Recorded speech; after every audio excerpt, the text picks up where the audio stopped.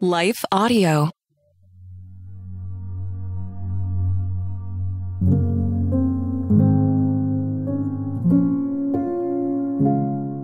A Prayer for More of God's Peace and Less Stress by Betsy DeCruz, read by Leah Martin. For all who are led by the Spirit of God are sons of God. For you did not receive the spirit of slavery to fall back into fear, but you have received the spirit of adoption as sons, by whom we cry, Abba, Father. Romans 8:14-15. On busy days, I live more like a stressed-out drill sergeant than a Jesus girl.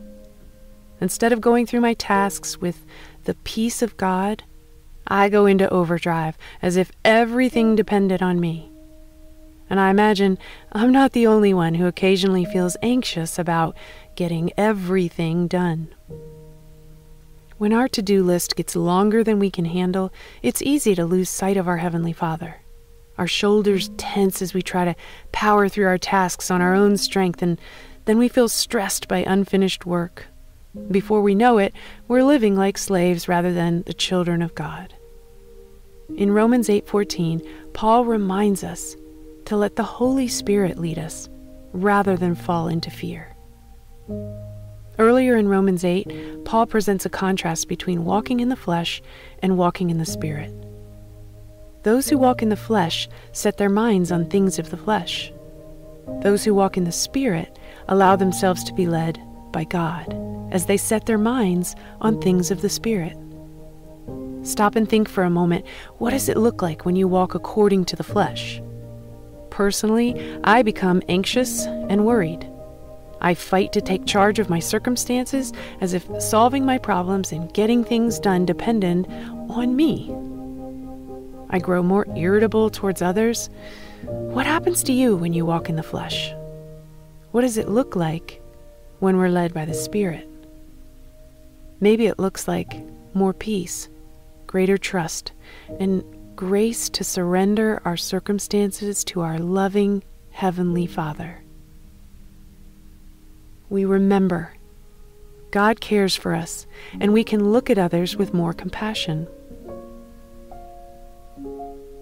In all situations that may befall us today, we can look to God for guidance and trust He will empower us to accomplish what's truly important.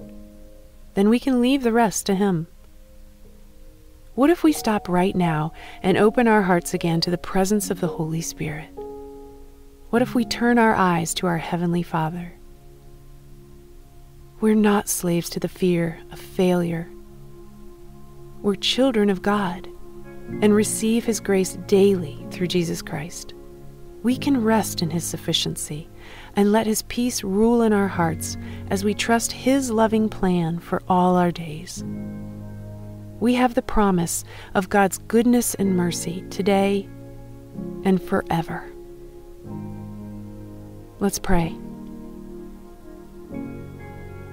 Heavenly Father, I know You are always with me, but sometimes I stray from You. I forget the incredible gift of the Holy Spirit, and I struggle to do things on my own.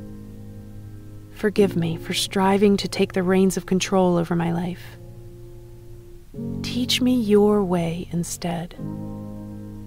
Holy Spirit, I invite You to come. Fill my mind and heart with Your love, joy, and peace.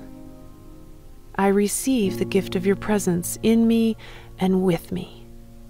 Light my path today and show me how to walk in Your way of peace. Show me how to live with an attitude of surrender. Lord, give me discernment so that I might truly understand Your priorities for my day.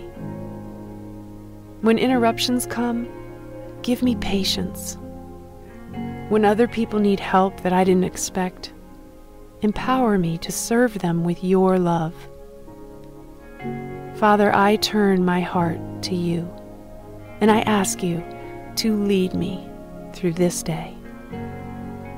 In Jesus' name, amen.